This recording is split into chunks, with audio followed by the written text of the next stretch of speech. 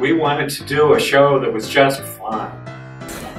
From Oklahoma, poor John is dead. Poor John is dead. Our candlelight is dead. What do you do with a BA in English? It's a great opening number from Avenue Q. Remember that long before we started calling this art form musical theater, we were calling it musical comedy, for heaven's sake.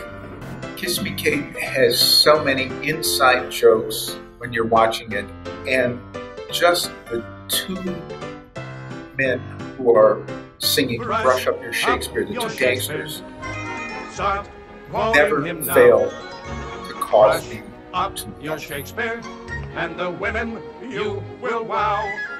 The sole purpose was to entertain. It has to be Joel Grey. Jerome Mostel has always been one of my favorites because he is so over the top. Judy Holliday and Carol Burnett. And what a wonderful goal that is. One of them has to be Danny Kaye. His sense of timing, humor, and whatnot was terrific. Whether it's a funny thing happened on the way to the forum or the producers, Nathan Lane always comes to mind. Laughter is fundamental to musicals. Feed me, Seymour, feed me! Feed me, Seymour. Feed me all night long.